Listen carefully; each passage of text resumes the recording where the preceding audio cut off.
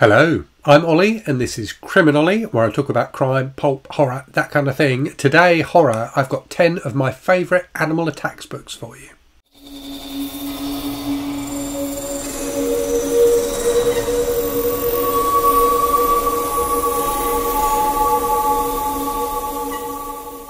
So animal attacks books have been a staple of the horror genre since at least the 1970s, and I always have a fantastic time with them. I think there's just something fun about horror setups where it is humans against animals rather than humans against humans. There's something a little bit nicer about that, where the violence and gore is inflicted on humans by animals rather than by other humans. It stops you, there's something about like serial killer books and something like that digs a bit too deep into the dark side of the human psyche, isn't there? And you tend not to get that with animal attacks books. So for that reason, I think they are more purely entertaining than other kinds of horror novels often. I would say as well, Greg from the channel Another Bibliophile Reads did a great video on animal attacks books recently. I'll link to it in the description for this one. He showed off his collection, and Greg has got a fantastic collection of animal attacks books. So do check that out if it's a subgenre of horror that you enjoy. So today I've got 10 books for you, all of which I really enjoyed. I'm not going to say that all of them are really good books, because they aren't necessarily all fantastic books, but they're all books that I had a good time with. They are in no particular order, but I'm going to start with what I consider to be the big two, the two books that really kick-started the genre in the 70s. Both came out, I think, in the same year, 1974, and those books are The Rats by James Herbert and Jaws by Peter Benchley. So let's talk about The Rats first. So The Rats is just such a fantastically gruesome and horrible book. It really is graphic. Herbert spares no punches at all. Anybody can be a victim of the rats of any age. So, old people are killed by the rats. A baby is killed by the rats. It really is a horrific book. And it really taps into the kind of vibe of 70s Britain. It feels like a very depressed, rundown place. The shadow of the Second World War, kind of looms over the whole book. But it's just fantastically gripping and entertaining as well. And the thing that Herbert has always done well in his books is his set pieces. And The Rats is no exception. There's some fantastic set pieces in it. And he's also very good at creating, in just a few pages, characters you become invested in, who he then kills in horrible fashion. So The Rats, I think, is a classic of the animal attacks genre. Jaws, then, I don't think is as good a book. I think I like Jaws more than some people do. A lot of people seem to have a bit of a downer on Jaws, and admittedly it is not as good as the film. So people always say that the book is better, don't they, when talking about book to movie adaptations. But I think Jaws is a great example where the film is better than the book. But I still think the book has a lot to offer. It's a gripping exciting tale of man against nature. And you get a lot of the stuff that will be familiar from the movie, as well as some other stuff as well. Peter Benchley does a really good job of ramping up the tension as the book goes on, and it's just a fun summer read. Benchley, unlike Herbert, who went on to have a very successful career writing all sorts of different horror books, Benchley never really, achieved the success of Jaws again. He wrote, a few other books about, like, killer squids and things like that, but he was never as successful as Jaws. And I think, Jaws is an important book for us culturally, because it is a foundational book for the animal attacks subgenre, as is The Rat, but also because it kind of launched the career of Steven Spielberg.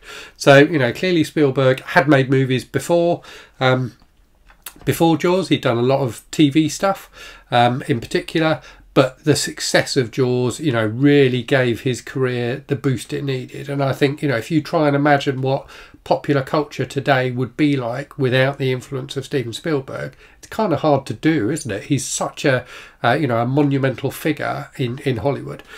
So yeah, I'm not saying that without the book Jaws, Spielberg wouldn't have been a successful filmmaker, but I definitely think having that source material helped his career in the early days. Moving on then, so another British one, so following on from the rats, we've got Slugs by Sean Hudson. Now this is my favourite animal attacks books, hands down. I really think it's fantastic. As the title suggests, it's about killer slugs.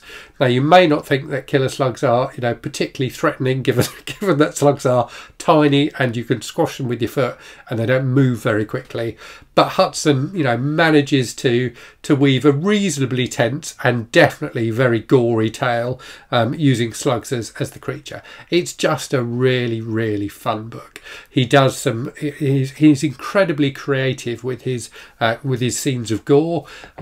And he weaves some other stuff in it as well. So not only do the slugs eat people who've kind of fallen over and can't get up, but there's also something in them that if they've like crawled over something that people eat, it infects their brains with these horrific worms that then pop out of their heads at inopportune moments. So yeah, a really enjoyable, gruesome, cheesy B-movie kind of book. I absolutely love Slugs. Next up, something a bit more recent. So this is Devolution by Max Brooks. So this is a like a Sasquatch or Bigfoot novel. Max Brooks is actually the son of Mel Brooks, the actor, but has written a couple of novels. So he also wrote, more famously, World War Z. Devolution is just a really fun kind of monster type book with a small community pitched against Bigfoot or Big Feet, because there are several of them. Just a really entertaining, well crafted novel. It's got that kind of found footage kind of a vibe to it, with lots of different strands that pull together to make the story. I had a really good time with it. I thought it was a very enjoyable modern horror novel. Next, another killer shark book, so Meg by Steve Alton. So Alton's written a number of books in the Meg series. Obviously they've been filmed, the first two have been filmed now recently with Jason Statham, but just a purely entertaining killer shark book. So Steve Alton at no point is trying to do anything other than entertain the reader in the often in the most ridiculous ways possible. But yeah, just pure entertainment from beginning to end. Probably in many ways a more purely entertaining book than Jaws. But yeah, definitely worth checking out. I need to read more in the series. I think I've only read the first two so far. I've got a few of them on my Kindle, which I need to get to. Next then, Cujo, because obviously you can't do a horror list without including Stephen King. So Cujo is such a good book. I reread it recently and it blew me away. And what's fantastic about it is that the ramp up is so gradual. So obviously it's about a rabid St. Bernard, but it's only towards the very end that the true action kicks in. But he manages to keep you as the reader turning the pages throughout that build-up. And then the thing that is just wonderful and heartbreaking about the book is the fact that Cujo is kind of doing this stuff against his will. So he is an absolute monster, being, a huge dog and, rabid and vicious as a result. But he knows deep inside that what he is doing is wrong. And that makes the book very moving, and Cujo a fantastic monster in the kind of classic monster sense of being someone that you do feel a bit of sympathy for, as well as being terrified of.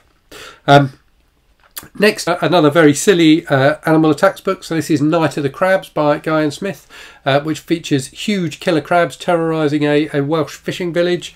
So Guy and Smith was a very prolific horror writer in the UK in the 70s and 80s in particular.